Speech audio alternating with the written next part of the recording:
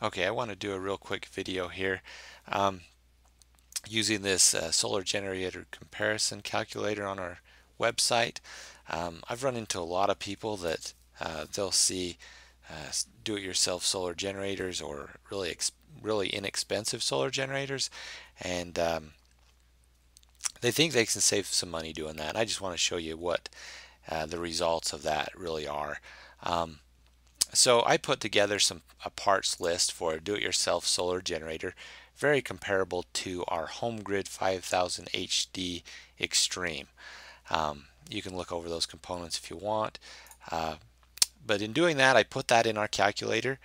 System number one is that do-it-yourself system. System number two is our HomeGrid 5000 HD Extreme. These are the specifications of it. Interestingly enough, most people never look at anything except for these three things: the battery size, the solar panel size, and the cost. Now, if you just looked at those three things, you'd look at these and you'd see no way would I ever spend nearly 3 times as much for this system that has a little more solar panel and a little less battery capacity. But let's look at what the actual results are. And I've put in a couple of things.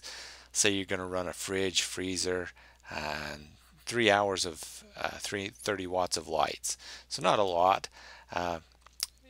There's a lot of different things you can put in there, but for this example we'll just use that. Hit calculate. So as you can see with this, the do-it-yourself system, amazingly it'll only run for 8.7 hours without any sun, where the HomeGrid 5000 HD Extreme will run for 33 hours. So you get a lot longer runtime, in fact 4 times as long.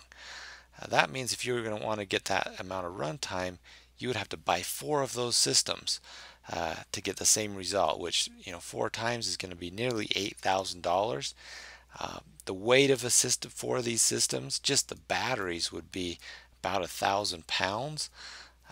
It's just crazy.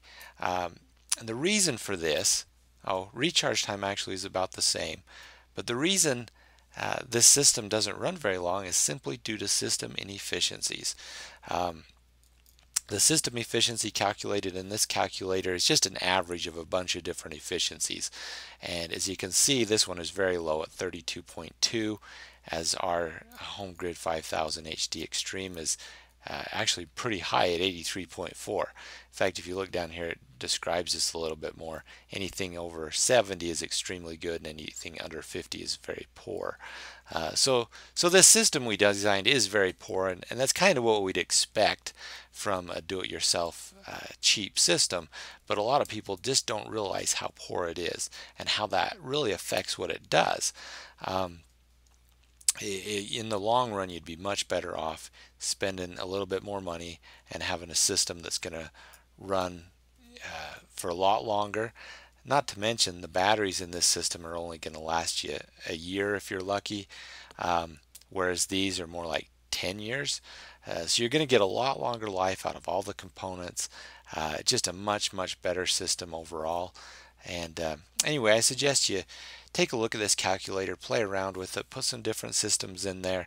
A lot of times you might have to look at the specs of the inverters, the charge controllers, all that sort of stuff. But when you actually see the results, it's pretty eye-opening. So anyway, I hope you learned something here. Have a great day.